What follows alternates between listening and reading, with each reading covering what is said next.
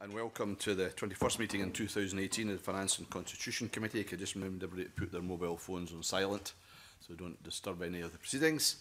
The only item on our agenda today is to take evidence on the European Union Withdrawal Act from the Secretary of State for Scotland.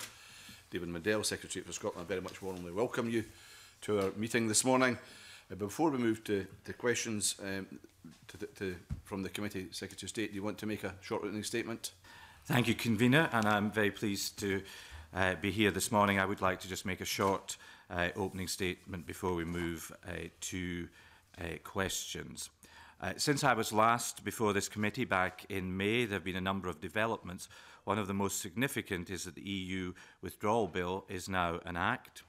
I do deeply regret that the Scottish Parliament felt unable to give consent to this important piece of legislation.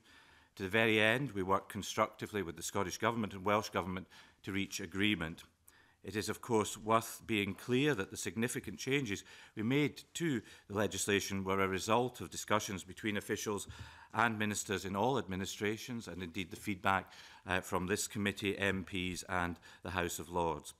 The Welsh Government and Assembly were able to support the final agreement. Unfortunately, the Scottish Government were unable to do the same.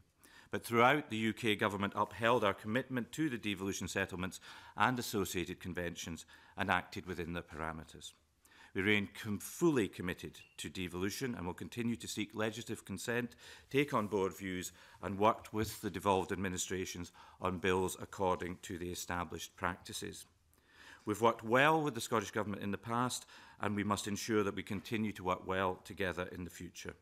The progress we've made and are making on UK common frameworks is testament to this, and I hope is indicative of our future relationship. I'm satisfied with the level of engagement.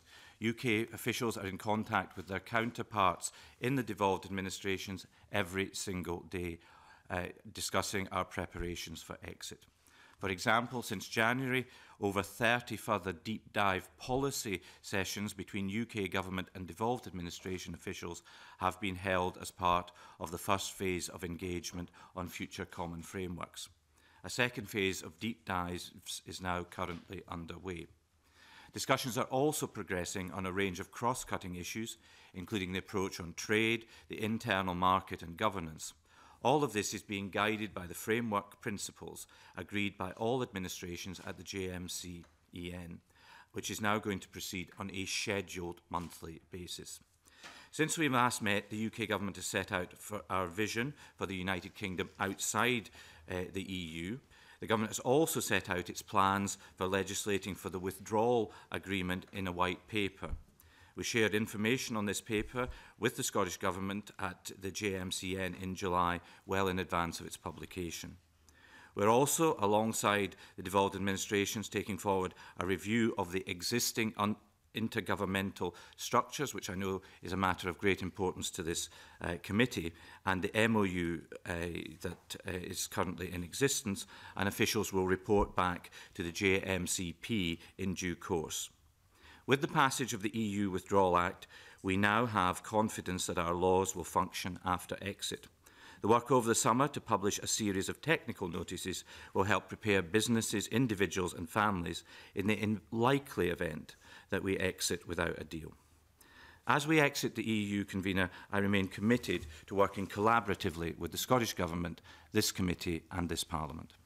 Thank you, Secretary of State, for that opening remarks. On Common Framework, Secretary of State, when you gave evidence to this committee on the 8th of November last year, you told us in relation to agreeing common frameworks, and I quote here, very clear that it's not possible to I am very clear that it will not be possible to achieve legislative consent and agreement from the Scottish Government unless we've agreed the process by which those frameworks will be agreed. And in further evidence, on the 3rd of May this year, you reaffirmed that we are not in the business of imposing frameworks.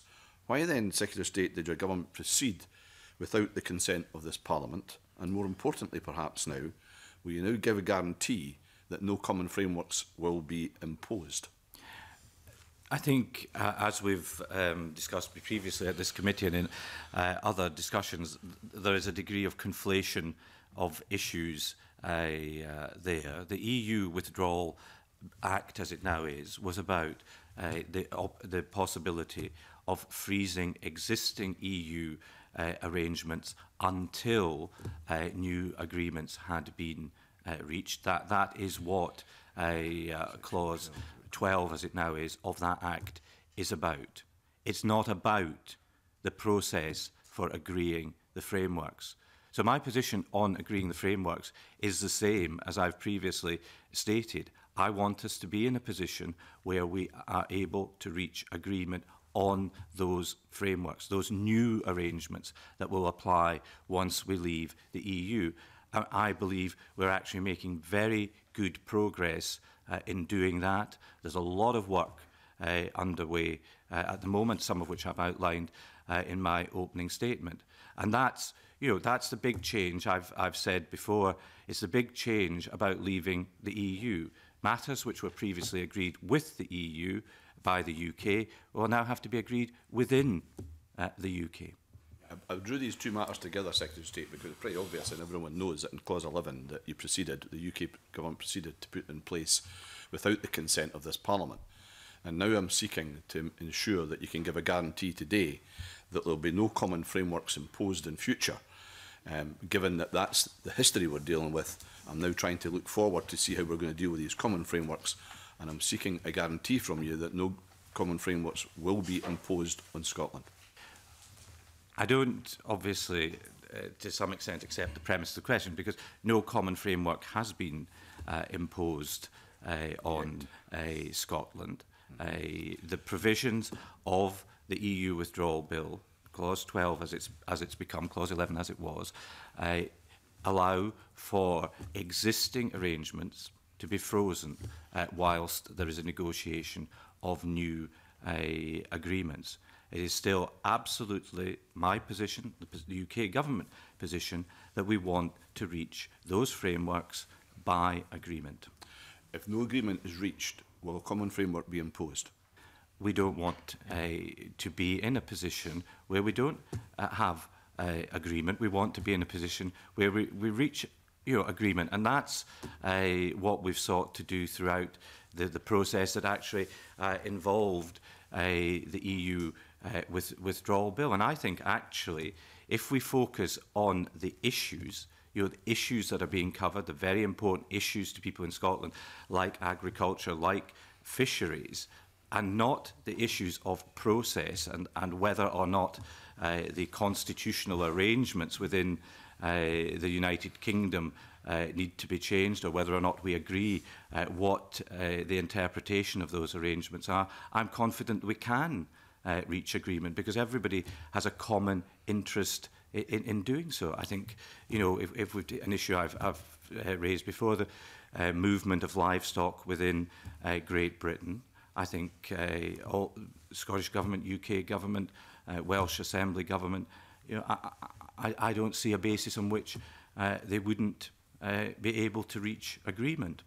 Well, like you, Secretary of State, I'm also interested in the content of the common frameworks, not the process, and it's the content I'm concentrating on, because that's where there'll either be agreement or not agreement, and I'm seeking for you to provide a guarantee that if there's no agreement, that none of these common frameworks will be imposed. In the legislation, the process for agreeing the common frameworks was not part of that. Was not part of the EU withdrawal bill. So we are still going through an evolution of what that process will be. But it will be a process about reaching agreement across the United Kingdom. Now, we may differ, and we have in relation to the role of the Scottish Parliament in determining what happens in other parts of the United Kingdom, because I'm quite clear that the Scottish Parliament doesn't have a veto over what would happen in other parts of the United Kingdom. But I am determined that in relation to what happens in Scotland, in relation to devolved matters, that proceeds on the basis of agreement. Okay, well, I've tried to secure that guarantee, but obviously I've not been able to get to the position I'd hoped to manage to get to today. Alexander, I think you were interested in common frameworks as well. Thank you very much, Convener. I was really just, most of that's been covered, but I just wondered if there's any timetable for the completion of the common framework that you're able to share. There isn't a timetable as such, and in fact it was agreed by the JMCEN that work would carry on across the whole of these 24 areas, pretty much in unison. But clearly there are some areas where there's a need for a degree of priority because of the impact of leaving the EU, and the two obvious ones there are fishing and agriculture, because when we leave the EU, we'll leave the common fisheries policy, and when we leave the common agricultural policy, obviously there are practical consequences of doing that. So very shortly, for example, the UK government will be bringing forward an agriculture bill, which we've been in discussion with the Scottish Government about, which will relate to some very specific aspects, i.e. the capacity, for example, the capacity to continue to pay farmers once we've left the EU. It won't necessarily set out detailed policy frameworks. So some aspects of what might be regarded as a common framework would be dealt with in that bill. Some would be dealt with in a forthcoming fisheries bill. However, other aspects might be dealt with in revisals to the existing concordat that would exist on fisheries. So whilst there isn't a timetable that says that lists these 24 areas in an order, there are practical circumstances which mean that certain things will happen ahead of other things. Thank you very much. Emma, do you want to ask questions common frameworks at this stage? Or is there... Just a quick one about fishing. Thank you, Convener. Scotland does have a difference in fishing industry compared to the GDP of fishing in the UK. So as we're negotiating to look at common frameworks, so I'm interested that the words expendable have been used in the past with fishing. So can you give us a 100% guarantee that fishing won't be expended, or that we have a 100% guarantee that frameworks won't be imposed on our fishing industry? Well, I think again, there are a number of issues in there. The government is absolutely clear that in leaving the EU, we will be leaving the common fisheries policy and becoming an independent coastal state, which will have the capacity to negotiate our own fishing arrangements, and that is the position. It is not, it's not acceptable to me, and it is not, and it is, the Prime Minister has made it clear, not acceptable to her to leave the EU on the basis that there would be some pre-negotiated arrangement as in relation to EU fishing fishing access to UK waters. And that's also why we have left the London Agreement as well. In relation to matters within the UK, then there'll be no change to the existing arrangements, the existing responsibilities exercised within here in the Scottish Parliament and within Scotland, and they fully do recognise the fact that fishing is significantly more important, as you've said, to the economy of Scotland. And fishing, I met with the Scottish Fishermen's Federation this week. I met with Sir Ian Wood, who takes a very extensive interest in fishing also this week, and I've recently met the processors, and everybody in the fishing industry is excited by the opportunities that can arise from Scotland leaving the common fisheries policy. And I think that's what we all need to focus on, is allowing those opportunities to be maximised, and I'm absolutely committed to doing that. Patrick, on consent matters. Thank you, Convener. Good morning. I wanted to draw a connection further between the issues the Convener was raising and the issue of legislative consent, because the desire to reach agreement on any of these matters, the way in which agreement is reached, is still a really big problem in this. If one side, one party in a discussion holds open the option to impose rather than reaching an agreement, that's a barrier in itself to agreement. You're only going to get reasonable compromise and negotiation if both parties need an agreement instead of holding open the option for imposing something. So I'm still very concerned that we're almost inevitably going to have further conflicts on issues like legislative consent in that context. We've just had a huge disagreement about legislative consent. We would like to avoid others. I think most of us would like to avoid others. You said you want to continue to seek legislative consent on devolved issues. Isn't it reasonable then that we need a clear and mutual understanding of what the legislative consent principle is? And in particular, when it says the UK government shall not normally legislate in devolved areas, don't we need a mutually agreeable understanding of what not normally means? And we don't have one at the moment. At the outset, I agree with the principles that you've set out, and that's why this week I was very pleased that the Scottish Government moved forward to bring forward legislative consent in relation to the offensive weapons bill, which is proceeding through the UK Parliament at the moment, and, for example, covers acid attacks and these sort of vile offences. The legislative consent was forthcoming, and it's been we've sought legislative consent. Legislative consent motions have been lodged in a range of other areas involving lasers, involving some changes to ability to park on the pavement in Scotland, which I know is a matter of great import to people here in Edinburgh. Your smile indicates you recognise that's not a hugely divisive issue. No, it's not a huge. It's not a no. That we have a problem.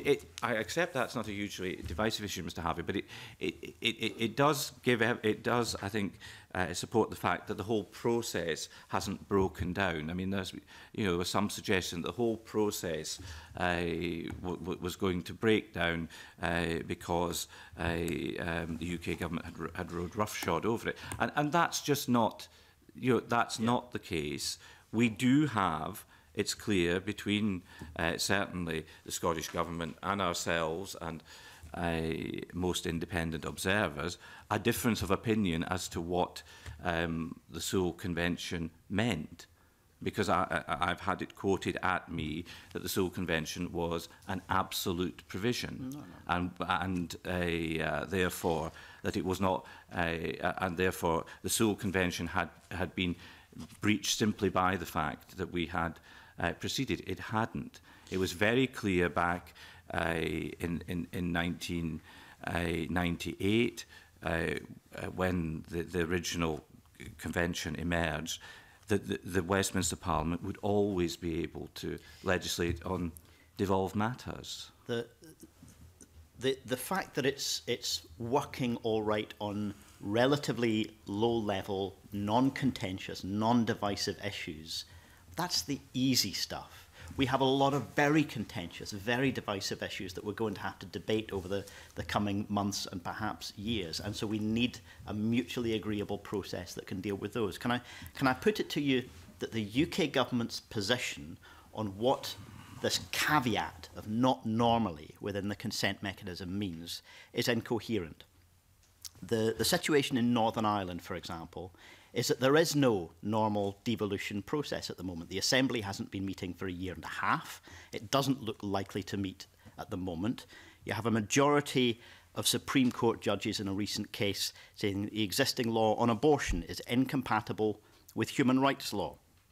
You've got a large majority of public opinion in Northern Ireland supporting reform in precisely the situations that were considered in that Supreme Court case. You've got the UN Committee on the Elimination of Discrimination Against Women saying that the situation in Northern Ireland constitutes a grave and systematic violation of human rights. And even though we don't have a normal devolution functioning system in Northern Ireland, the Secretary of State for Northern Ireland says that the issue is devolved, and because of that, The government believe the question of any future reform in Northern Ireland must be debated and decided by the people of Northern Ireland and their locally elected and therefore accountable politicians. But contrast that with Scotland, where devolution is working normally, where the Scottish Parliament is legislating normally. There is a willingness to say that you can legislate on devolved issues. Don't we need to reach a consistent, coherent understanding of what this caveat means? Because it surely can't just mean when a devolved assembly does something the UK government doesn't like, you'll overrule it. It can't mean that. Well, I deal with a number of points. From the look on the convener's face, I won't dwell too long on Northern Ireland, other than to say that we have, we do have an asymmetric system of devolution within the United Kingdom. There are those people, and I respect the view. I don't agree with it. I respect the view of people who argue for a federal and more greater symmetry within the system. So that Northern Ireland has very unique issues. I think one thing we would agree on is the government's priority to get the Northern Ireland Executive back up and running, because that is the best way in order to take forward issues there.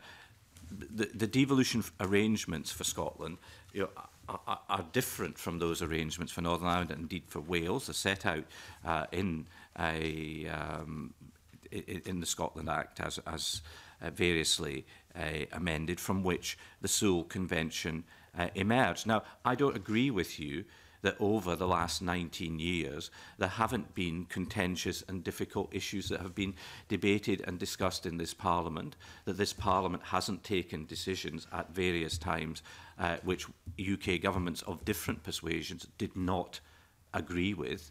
But at no point did they ever interfere with those decisions. This was a case where the UK government put forward proposals in relation to the management of our departure from the EU and the certainty in our legal system after we left the EU, on which we couldn't reach agreement. We did not overrule any action of the Scottish in a devolved area without the consent of the Scottish Parliament. What does not normally mean? It means that for 19 years, and continuing, we will seek the consent of the Scottish Parliament to legislate in those areas. And that's what we're absolutely committed to doing. I think, whether we like it or not, we've got a problem here. And we need to try to find some way to resolve this problem. Because the Scottish Government have said very clearly that as far as Brexit-related legislation is concerned, that they will not recommend consent in any of that legislation until there, and this is my words, not theirs, a resetting of the Sewell Convention process. That's where we are. What's the UK Government's proposals to break that logjam? My position, Mr Crawford, is, we've made a decision on this. We made a decision in September 2014 because we had a referendum on whether Scotland became independent or remained part of the United Kingdom. And I remember taking part in debates. I remember taking part in a debate with Professor Tompkins on the same side, it has to be said, when there was there was an extensive discussion by members of the audience about the Sewell Convention and about Westminster's relative powers to the Scottish Parliament. I mean, we've had that debate. That is part of the debate around the existing constitutional arrangement. Now, I understand and I respect your position, which you've argued for consistently for many years in relation to changing the constitution of the United Kingdom. I respect. I respect. Listen, I'm being very narrow in this. Actually, This is not about anything to do with independence or 2014. This is about the current arrangements of devolution. And if we've got a government in Scotland that's saying they're not going to recommend to its Parliament any consent in any Brexit legislation because they believe that a bit of the system is not working, the Sewell Convention, Patrick's quite rightly pointed to not normally. We've got a problem in the current settlement. And we've got to find some way to sort that problem, or otherwise, unless you're prepared to guarantee today, it's potentially the UK government's going to go ahead with other Brexit legislation without the consent of the Scottish Parliament. That's not good. That's not our intention. And So you guarantee you won't do that? It's not our intention. I don't think that, you know, I don't think it was a helpful statement to make. But you know, we have yet to see what that. You know, what that emerges. From my reading of Mr. Russell's evidence yesterday, it wasn't 100% clear to me that that was an absolute position. I mean, we are in the middle of detailed discussions at the moment in relation to both these agriculture and fisheries bills. You know, I remain hopeful that the Scottish Government will come forward with legislative consent in relation to these bills. So, in a sense, well, we have to deal with the situations that we find ourselves in. But I think that we can continue to find agreement if we focus on the issues, not if we remain you know, in a position which is clear of having different views of the Constitution of Scotland. Well, I think all we're doing, frankly, Secretary of State, in these circumstances is parking a problem for the future that's going to keep coming back now that it's out in the open. And we've got to find some way to resolve this, otherwise we're going to be back in these conflicts time and time again. Anyway, actually that probably takes us into the area that Adam Tompkins was interested in. Thank you, Convener. But before I get into the area that I wanted to explore with the Secretary of State, perhaps I can just pick up directly on what you were just talking about with him. I mean, the view that's been very forcefully expressed by the Convener and by Mr. Harvey is that there is a problem with the Sewell Convention that needs some kind of fix. Is it the view of the United Kingdom government that there is a problem with the Sewell Convention, or is it the view of the United Kingdom government that Sewell was adhered to in the passing of the Withdrawal Act? I'm absolutely clear that Sewell was adhered to in the passing of the Act, and I think a lot of the complaint in relation to it is about, you know, it is about a difference in a wish for our constitution. It's not that people don't like the Sewell Convention, or that there's a problem with it. It's just that that's not the constitutional arrangement that they want to be applying in the United Kingdom at this time. So, as I understand it, and I don't want to put words in your mouth, but as I understand it, the position of the United Kingdom government is that the United Kingdom will continue to adhere to the Sewell Convention. The United Kingdom government will continue to seek the consent of the devolved parliaments and assemblies of the United Kingdom where UK legislation relates to devolved matters or relates to the powers of the parliaments and assemblies, and that the United Kingdom Parliament will not normally be invited to legislate on matters touching on devolution without that consent. That's absolutely the position. So what is the UK government's reaction then to not just the convener of this committee and Mr. Harvey and others very forcefully expressing a contrary view, but to the Scottish government itself expressing a contrary view that Sewell is broken and needs to be fixed? Well, I'm, as I said in my opening remarks, I mean, I'm disappointed how things emerged during the EU withdrawal bill, as it then was, discussions. And you know, I think probably, and some of the discussions we had at this committee, I mean, it would have been a lot clearer earlier on if we actually had understood that the Scottish Government did have this absolutist position in relation to the interpretation of consent within the Sewell Convention. I don't think their interpretation of the Sewell Convention is correct. Yeah.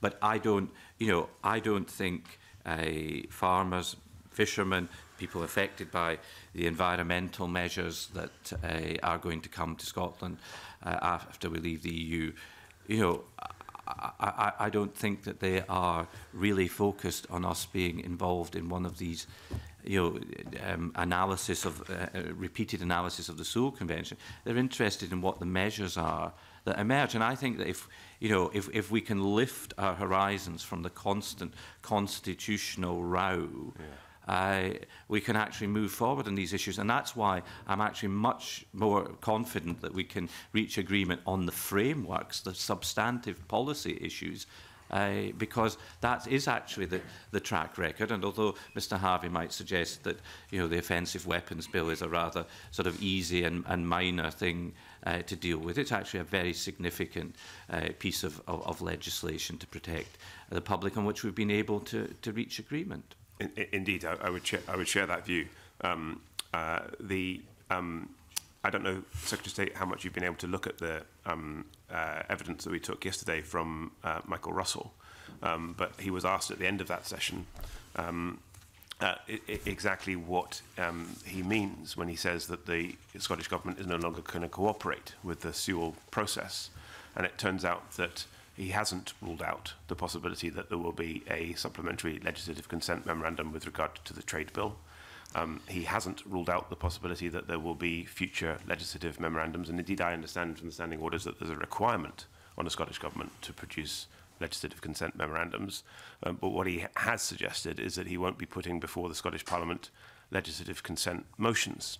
Now, it seems to me, and I'd be interested in your view on this, it seems to me that if that's the case, the Scottish Government will continue to publish legislative consent memorandums, but the Scottish Parliament will somehow be denied the opportunity to vote affirmatively or negatively on legislative consent motions, then all that we're left with is that the UK government won't know whether the Scottish government consents, whether the Scottish Parliament consents to UK legislation touching on devolved matters or not. We'll know the Scottish government's view, that'll be in the memorandum, but we won't know the Scottish Parliament's view because that could only be determined by a vote on the motion. And if the Scottish government isn't going to put those motions before the Parliament, then we're just left in a situation where the United Kingdom government, as it were, can carry on because the Scottish Parliament will be denied the opportunity, should it wish to take such an opportunity, to say that it doesn't give consent. Is that your understanding of what Mr Russell said yesterday?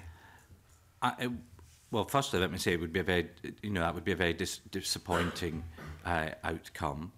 I mean, I've always, placed equal importance on the views of the Parliament and the Scottish Government, and sought, as we've gone through this process and indeed other processes, to ensure that this Parliament was fully engaged in that. And I think it would be extremely disappointing if we got to a situation where the Scottish Parliament itself was not able to express a view, because from time to time, even Mr Russell concedes that the Scottish Government doesn't have a majority in the Scottish Parliament. Yeah, and of course that's not my view that that we should be not having any further debate on legislative consent motions. But it's my interpretation of what I think Mr Russell said yesterday, representing the Scottish Government, and it does seem very it seems an evolving position. Can I move away from the detail of Sewell into the broader?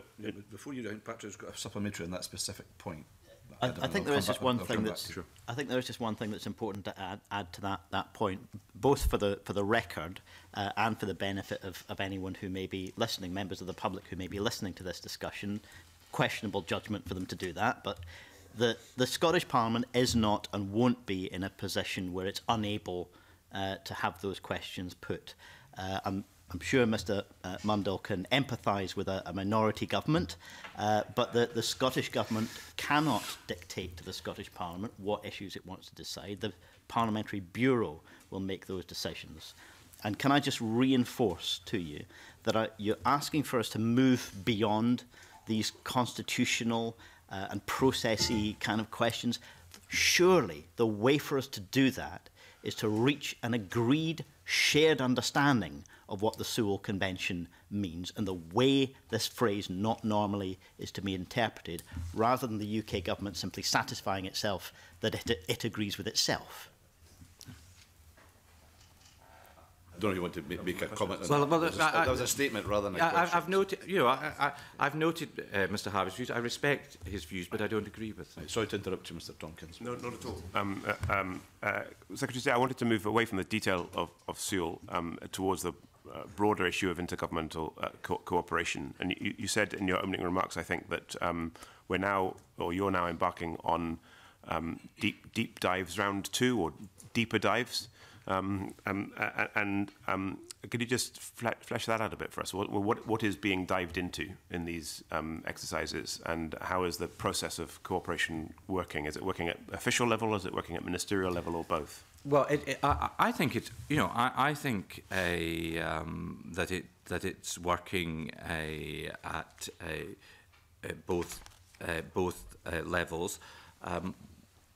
In relation to the deep dives, what it primarily has been about is about identifying within those 24 areas which might require legislation and which might be subject to other forms of agreement. In fact, moving certain areas from the overall heading in terms of the 24 legislative framework areas into actually the other 80-odd areas where there wasn't going to be a legislative framework, and indeed these powers which will come directly to the Scottish Parliament. So that it's about a refining down to what might be required to be dealt with by primary legislation, secondary legislation, or indeed be the subject of less formal arrangements, such as the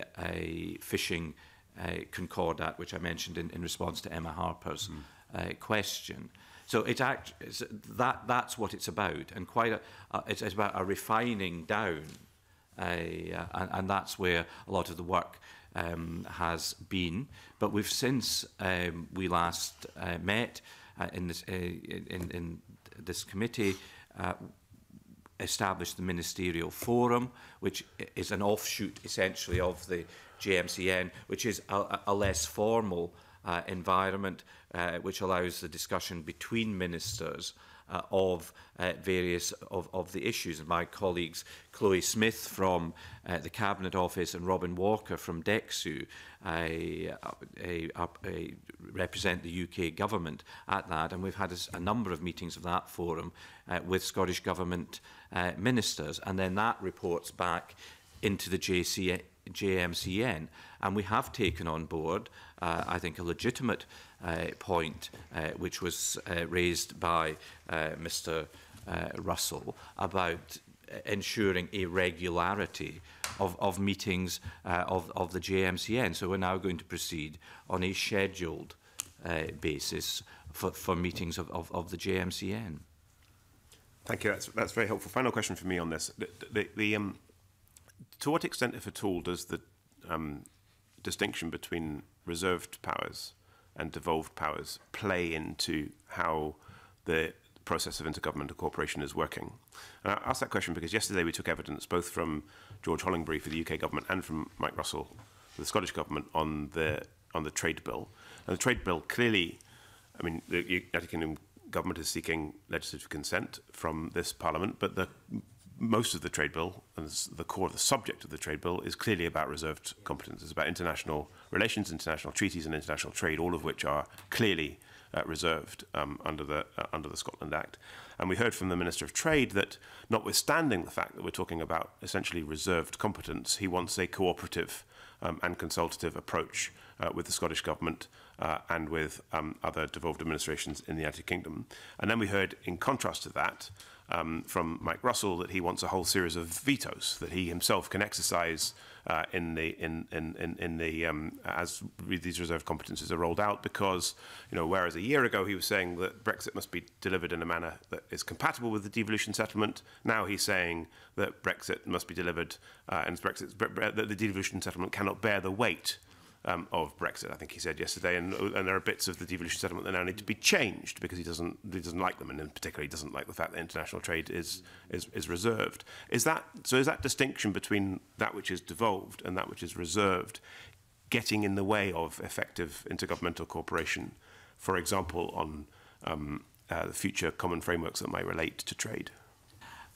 It's not on a practical level, and again, this is an example where the governments have worked well together in relation to trade, matters. I've travelled to a number of overseas markets. For example, I was in Tokyo earlier in the year.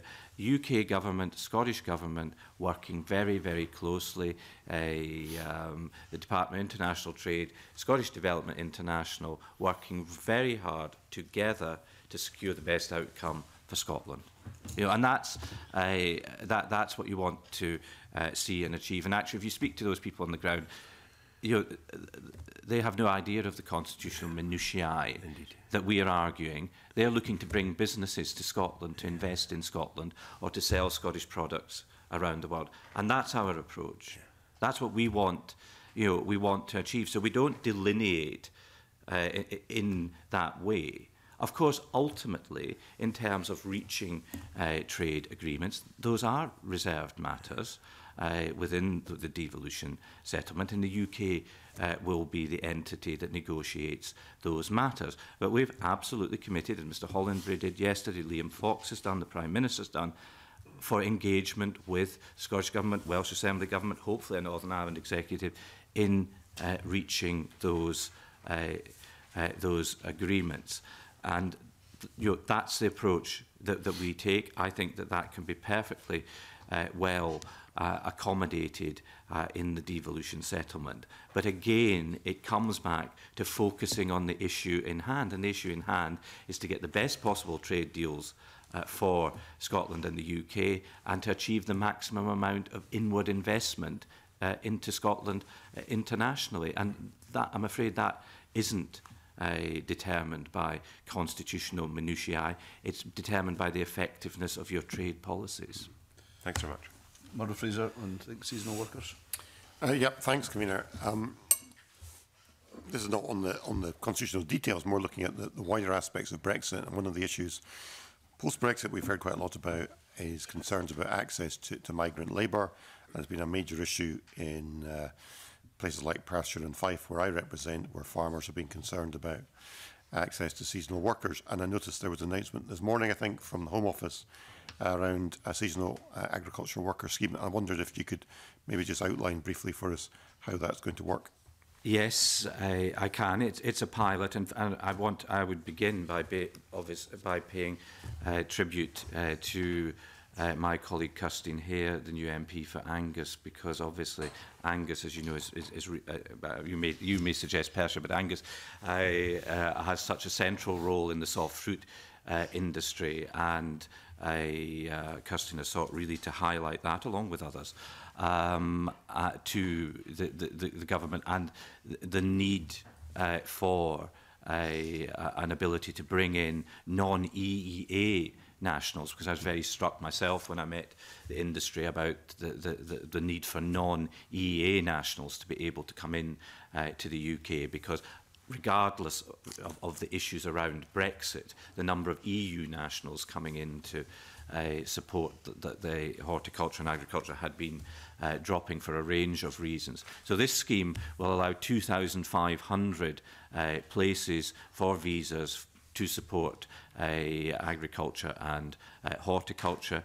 It's a pilot, and as such, therefore, I believe it's a first step in moving forward with the support that the industry has sought and requires. Of course, EU nationals will still be able to come to the UK until the end of the implementation period in December 2020 on the same basis as they do today. Okay, and the scheme will come in from next spring, is that it's right? in the spring 2019, but I'm very happy to write to the committee with the exact details of it. Okay. On the wider issues then, Neil. Thanks, Convener. Good morning, Secretary of State. You said earlier that a no deal was unlikely. However, I think it's fair to say over recent months since the Chequers proposal, the likelihood of a no deal has become more likely. The International Trade Secretary said the chance of a no deal was actually 60-40, and which makes it more likely than not, in according to those maths. So, do you believe the International Trade Secretary is wrong in that guess? And what, in percentage terms, how unlikely do you think a no-deal Brexit is, given that you think it's unlikely? Well, I'm not going to accept your invitation to guess what I want to do is to get a deal. I don't want there to be a no-deal scenario. I want there to be a deal. And I believe that the Chequers proposal, which the Prime Minister has put forward and which was outlined in the White Paper, which was published in July, is the best opportunity to get a deal which is good for Scotland and good for the United Kingdom. And that deal, which I think is that proposal, which I think is worth noting, because we have previously discussed in this forum the Scotland's place in Europe, parts 1 and 2, that many of the aspects of the proposals put forward by the Scottish Government are actually covered in the Chequers proposal. So I think the Chequers proposal is the best way to achieve a deal, and I think it would help to get a deal if everyone across the United Kingdom felt able to rally behind the Prime Minister in her negotiations for that deal. Well, I want to see a sensible and serious deal with the European Union, but it's, you know, it obviously appears there's a difference of opinion between ministers on how likely or unlikely a deal will be reached. The UK government have obviously said you're planning for a no deal, and presumably the Scotland office are planning for a no deal as well. We know that a no deal would slash GDP by almost 8%, which would be a catastrophe for the UK economy. But can you tell us, as Secretary of State for Scotland, tell the committee what areas of the Scottish economy are likely to be at greatest risk from a no-deal Brexit, given that you're planning for a no-deal? Well, I don't think, to be fair, Mr Bibby, you're characterising it correctly. We are not seeking a no-deal Brexit.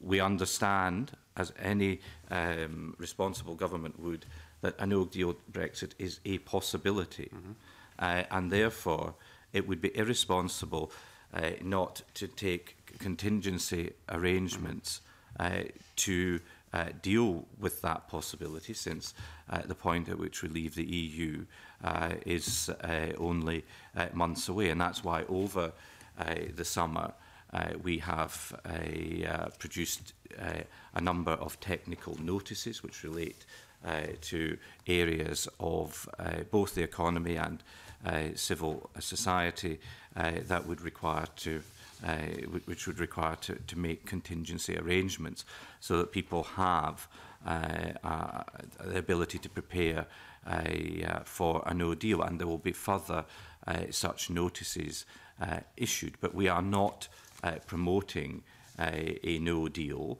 because I recognise, and which I've said previously, that a no deal would not be good for Scotland, and that's why I don't want to be in a position of a no deal.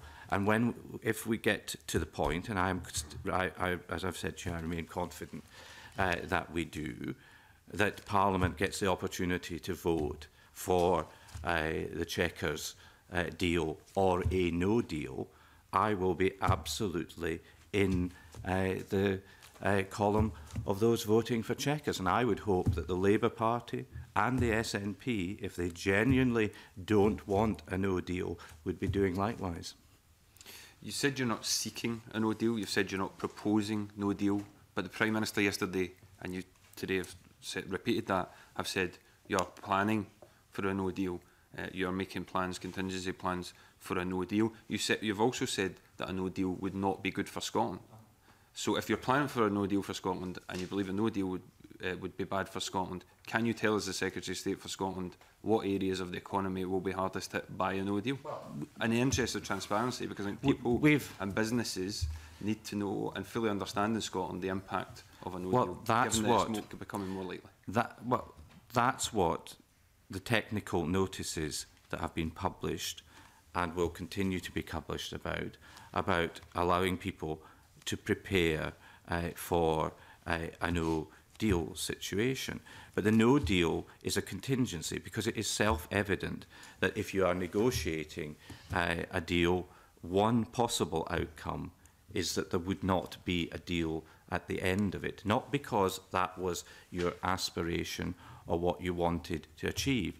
Now, my view is therefore that in order to avoid a no deal, what we need to be doing is putting our energies and focus into trying to get that deal, and actually to rally round the Prime Minister in her negotiations. And I think if we were united in the United Kingdom, in Parliament, this Parliament and Westminster Parliament, in terms of our push for a deal, that would strengthen the Prime Minister's hand in getting a deal. And that's, for those people who want to avoid a no deal, that is in my view, is the best way to do that. Rather, we can all, set out, the worst case scenarios. We don't want to be there. We want to be in a position where we've got a deal. Thanks very much, Convener. Mr Mandela, are you seriously asking us to believe that the Chequers proposal isn't a dead duck? Yes, I am. I am. You can't get it past your own party. Your colleague Rees-Mogg said Chequers is rubbish. Mr Barnier is reported, in speaking to the German newspaper, Frankfurter Zeitung, that he was strongly opposed to Prime Minister May's Chequers proposal, and he even said the British offer in customs was illegal. I mean, are you expecting us to believe that Chequers is still live and on the table? Chequers is still live. It's still on the table. I think, as you've just set out, various comments are either attributed to Mr Barnier or he does make certain statements. But Mr Barnier does not ultimately decide what the deal between the UK and the 27 other member states should be.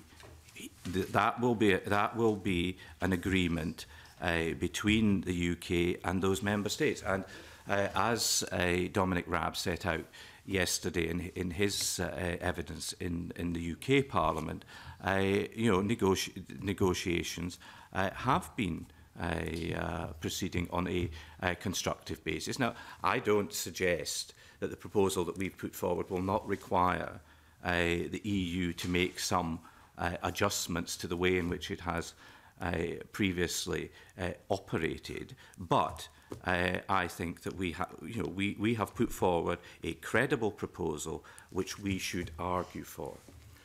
Mr Barnier is the European Union's chief Brexit negotiator, and that's what he said. He basically said Chequers was a dead duck. He is reported to have made certain... Your own party comments. He said it's a dead He's duck. reported to have made certain comments, but Mr Barnier is not the final decision maker in relation to that, in relation to these matters. And in relation, to reaching an agreement, I would, this is a negotiation between the United Kingdom and the EU. And I think it would be very good if everybody in the United Kingdom was on the side of the United Kingdom in those negotiations, so that we can get the best possible deal for the United Kingdom and for Scotland. Tell us this, Mr Mandela. Tell the committee and tell the people of Scotland here and now, will you support a no deal, or will you say quite clearly that you won't support it under any circumstances? I'm saying very clearly, and I've said it to Mr Bibby, if there is a vote in the House of Commons on Chequers or no deal, I will be voting for Chequers. And Mr Kofi, I'd like you to tell me that the SNP will be doing the same. Chequers is not on the table. The European Union have ruled it out. That is an assertion.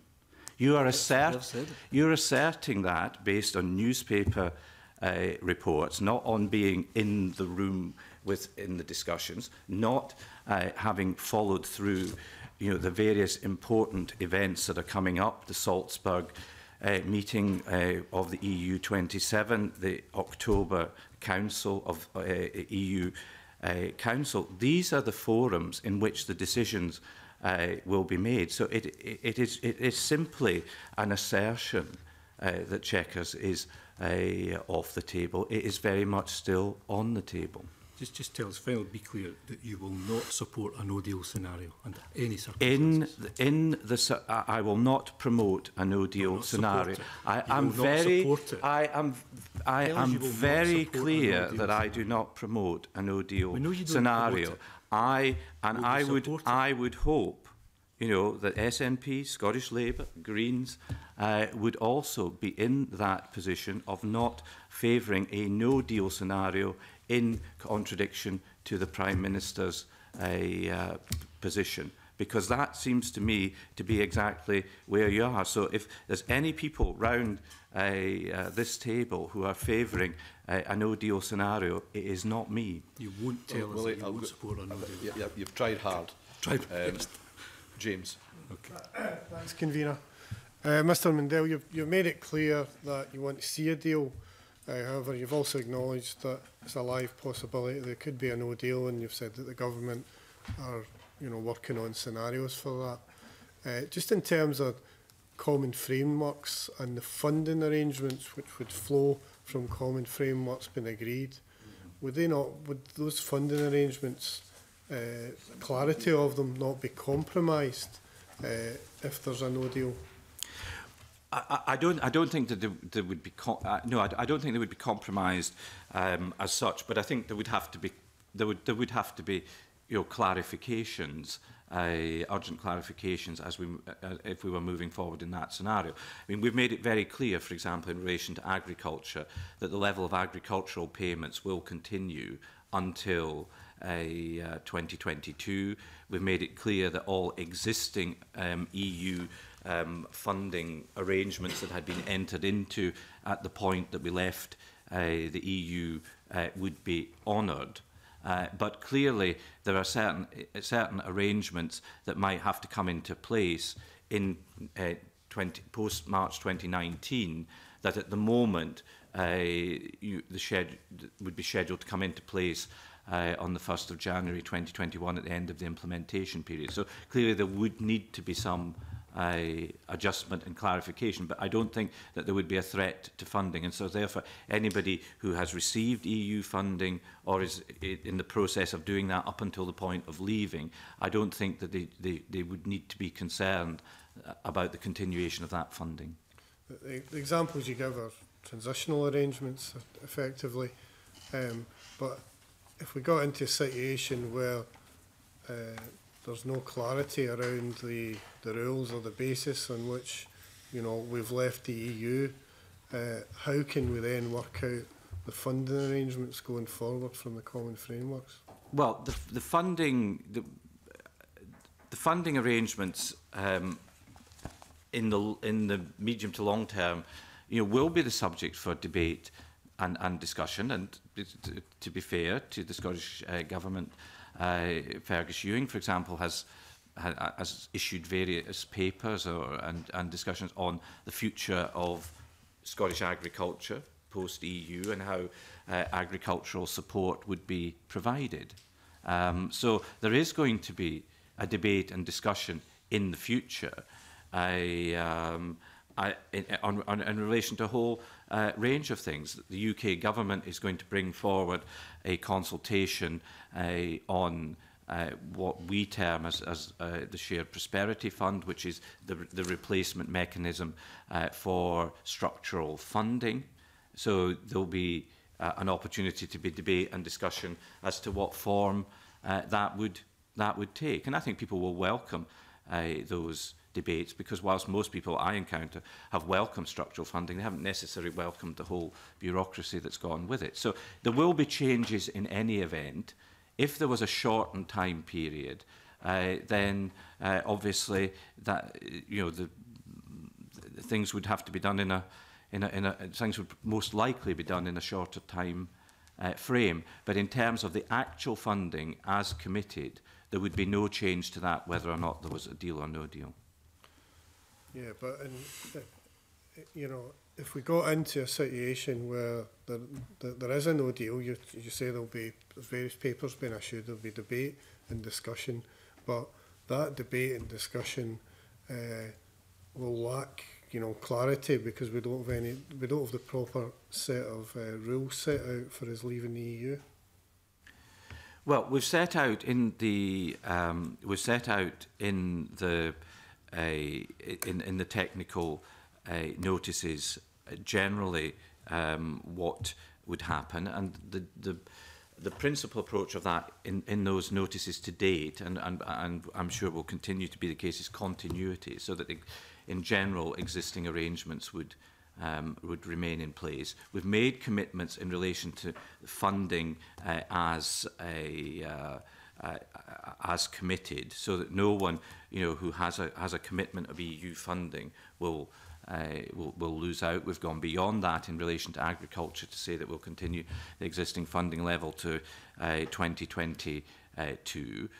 But if we left the EU with no deal, then discussions about new arrangements would take place in a shorter order. Murdo, I think you've got a question on no deal as well. Yeah, just a brief follow-up, if I can, Convener, on no deal. Secretary of State, I think you've been very clear that you see the Chequers proposal as substantially better than no deal. Mr. Coffey, I think, was trying to invite you to say you ruled out no deal. There were no circumstances in which you would accept that. I'm sure in your professional life you've been involved in negotiations. Certainly in your life in politics you'll be involved in many negotiations. What impact would ruling out no deal have on the UK government's negotiating position in Europe? I think the Prime Minister's been very clear from the start that it wasn't possible just simply to accept any proposal that was put forward by the EU, and that remains the position. And I've been very clear. I mean, I could not accept a proposal that threatened the integrity of the United Kingdom, and some of the proposals that the EU have put forward have done that in terms of what they have suggested would be the arrangements for Northern Ireland, and that there is a point at which we cannot accept a proposal that would threaten the integrity of our country. So that's why we're clear that we're not going to accept an arrangement on any terms. Yeah. So if we accepted that we would have to have a deal, all that does is undermine the opportunity we have as the United Kingdom to get the best possible deal with the EU. It just undermines our negotiating position. I agree with that analysis. But of course, the other way in which a no deal could come about is by opponents of the Prime Minister's position voting for that in Parliament. And that's why I would say to SNP MPs, Labour MPs, our Green MP, if they don't want no deal in Parliament, then they should vote for the deal that the Prime Minister brings forward. Thank you. Emma. Thank you, Convener. Quick clarification about the 2,500 workers that would be seasonal. Is that for the whole of the UK? It is for the whole of UK, yes. So what proportion would Scotland have? Would it be 10%? So that would it won't be a fixed proportion. It will be based really on the industry, and as you're aware, a large proportion of the industry is in Scotland. So if we even got 10%, that would be 250 workers. Would that cover what we would need for our fruit growing season? Well, it's not going to be it's not going to be divided up in that way of 250 for Scotland. I mean, there'll be an opportunity for the industry to come forward with to apply for these visas, and it will be focused on farms, but it will be for non-EEA residents.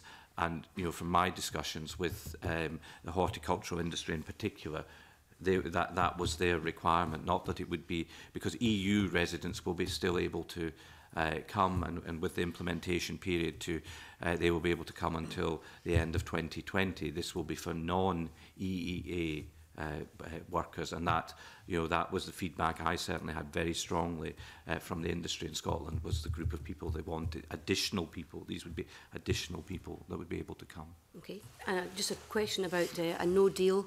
As the stories throughout the summer, if we're planning for a no deal, is that why we're encouraging people to stockpile medicines?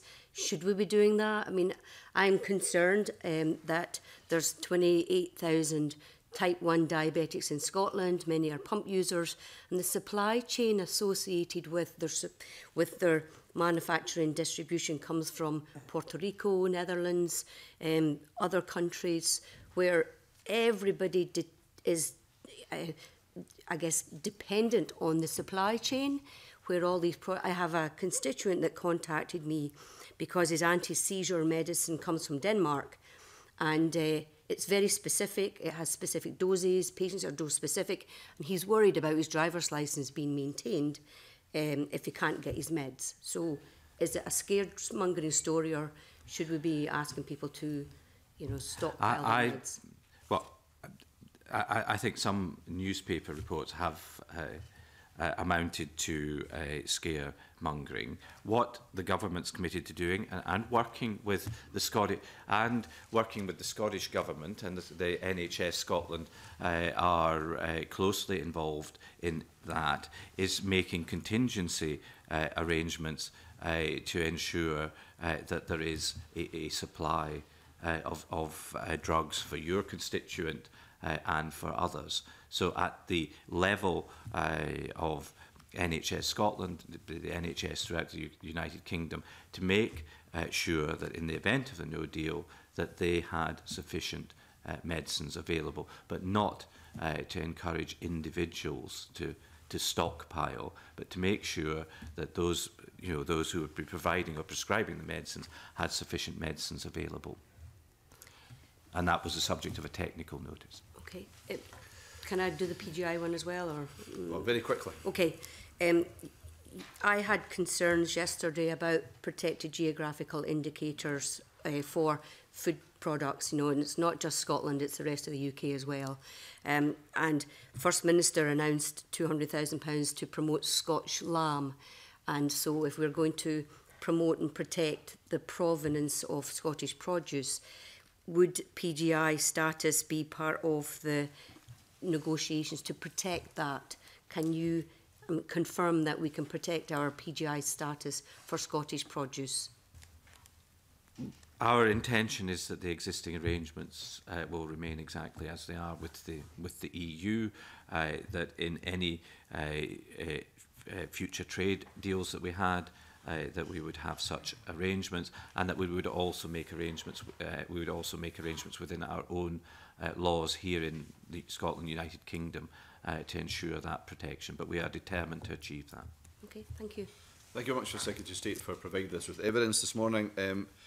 Next week, I can confirm the Cabinet Secretary for Government Business and Constitutional Relations will also begin as evidence on the EU Withdrawal Act.